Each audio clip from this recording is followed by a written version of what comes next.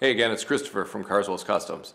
I'm out in the barn today and it's December, so a little chilly, but I had to get back on the 8.1. If you recall, we were looking at cylinder number 5 and taking a look at why we didn't have compression. We'll do the cylinder head damage reveal after we get these last few bolts out.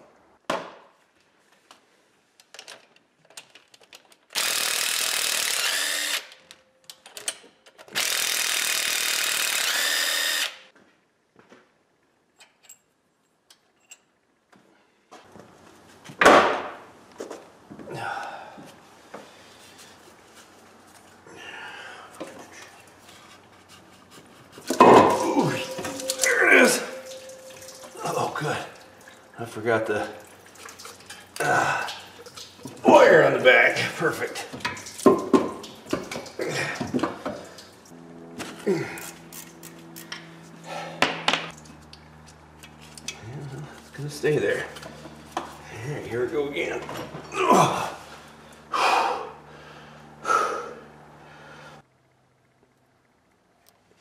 All right, so we're taking a look here inside the cylinders, and I don't look too scored.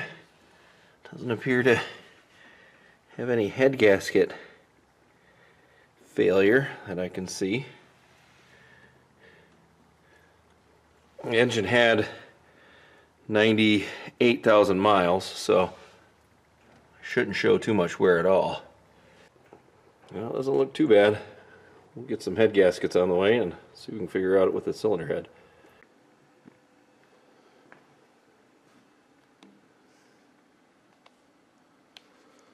Alright, so the exhaust valves do look kind of white here.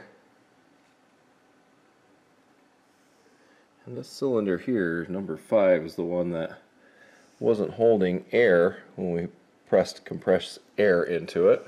You can tell by the air hose that this is the one I ended with. I don't see anything really that stands out, so let's just pull them apart, disassemble the valves, and see what the valve seats look like.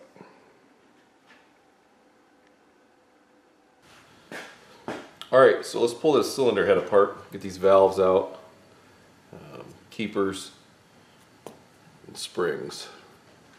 For cylinder head work, my favorite cigar here is the Flor de las Antillas. And so yeah, I've probably butchered that name, but these are perfect cigars.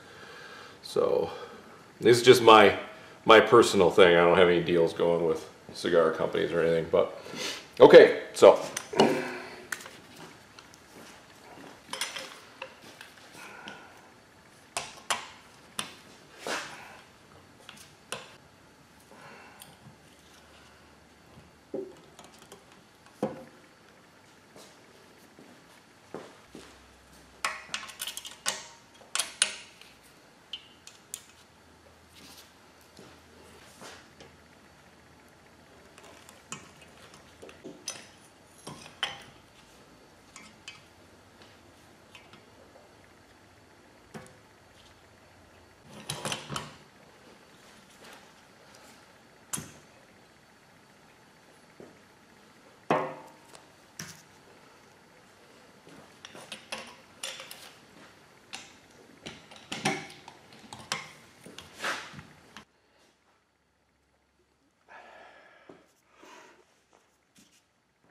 alright, so this is the cylinder here, number 5, that had the most air escaping or blowing through the intake valve when we had compressed the cylinder to hold the valves in to do the original valve spring change.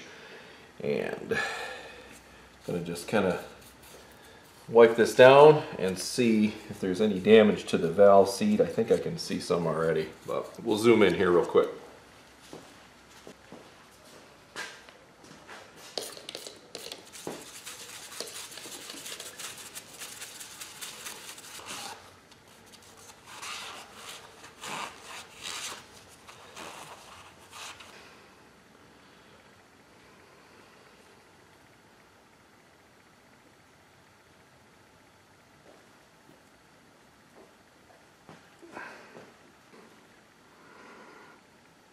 Alright, so the valve doesn't look terrible, but there are some beat up pitting marks. I don't know if you can make it out here on the camera or not, but the valve doesn't look too bad, but right here in this spot here, the valve itself shows some pitting, some beat up marks on it, even though the looks like it was seating pretty good, but it just wasn't sealing the best. Alright, we're going to come in on the valve seat here. And back here you can see that there's some slight corrosion. You can barely make it out. But yeah, there is some pitting on the seat there.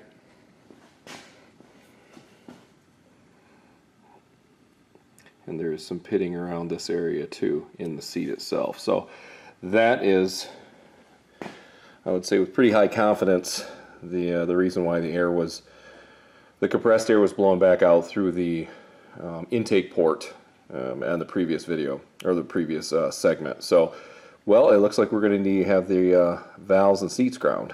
So we'll go ahead and ship these off to the machine shop. So I don't know about everybody else, but when I've got to replace parts on an engine, I usually try to upgrade them or use high performance parts to get some more horsepower, torque out of all the engines I play with and build. So it kind of got me to thinking, since cylinder heads are so expensive for this thing, how do we improve the factory castings and maybe even the valves?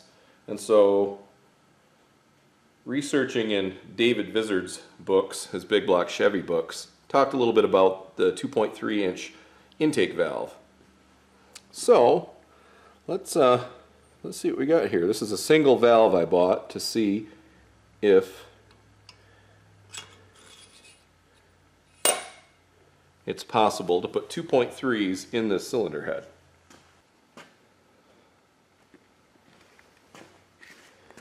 You can see there's a little bit of overlap here from the valve to the cylinder head itself, but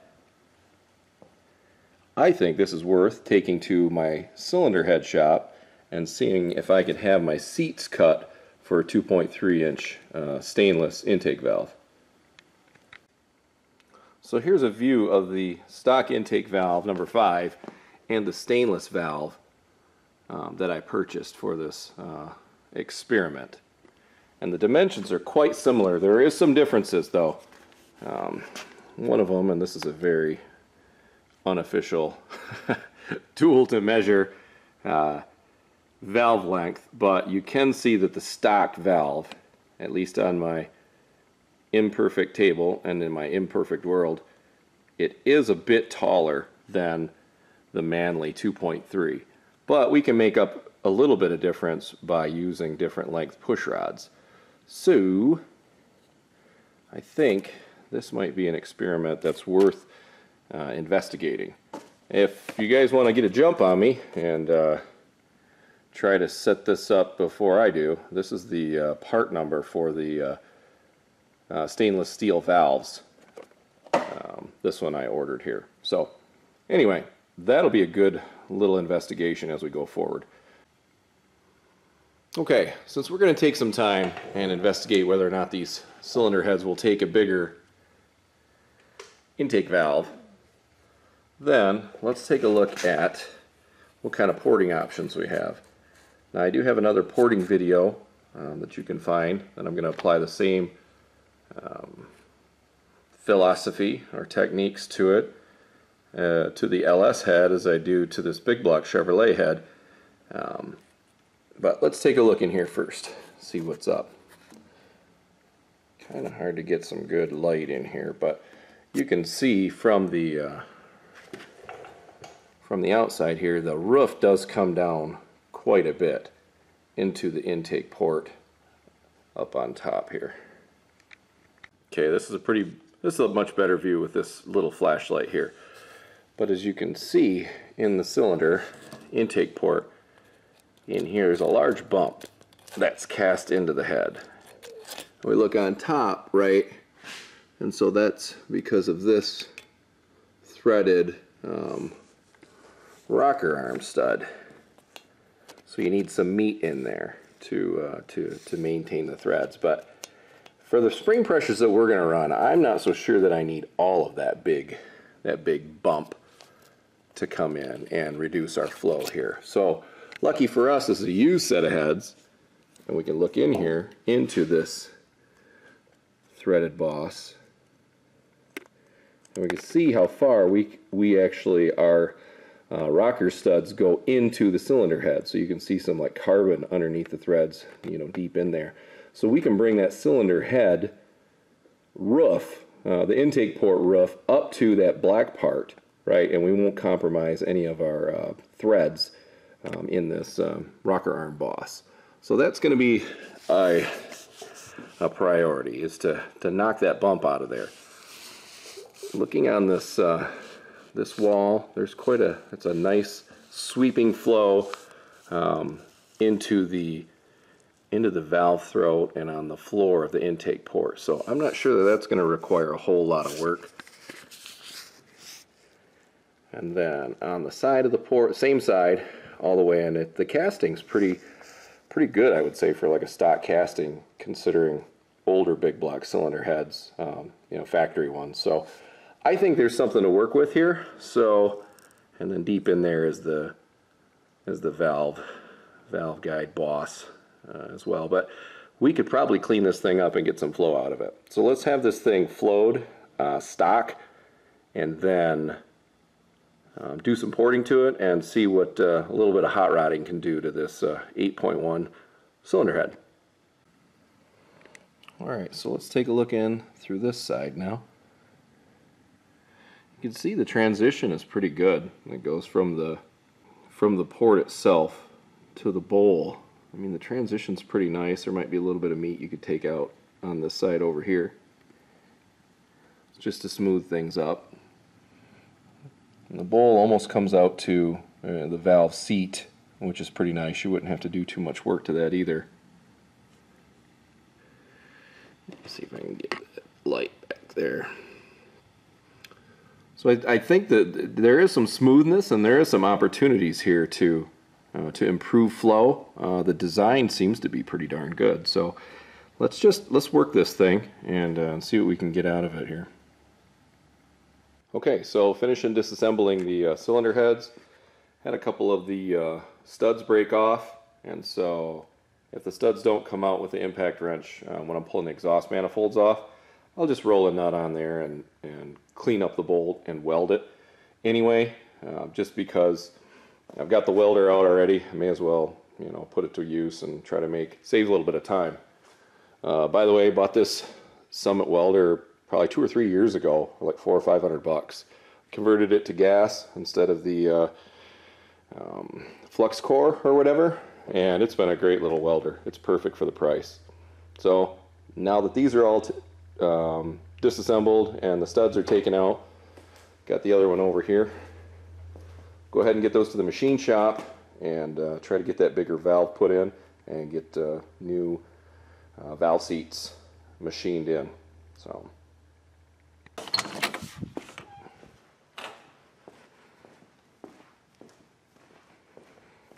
So yeah, the truck's getting torn down quite a ways here. The next video I'm going to address the cam gear here and see if I can't create a pickup signal on the stock timing gear that will work with the electronic fuel injection. So, yep, good stuff. Then we'll have a supercharger video on the charger here pretty soon too. By the way, I airbrushed that fire. It's not a sticker. So probably in the summer we'll do another video on that too. So stick around. Got some cool stuff on the way. See ya.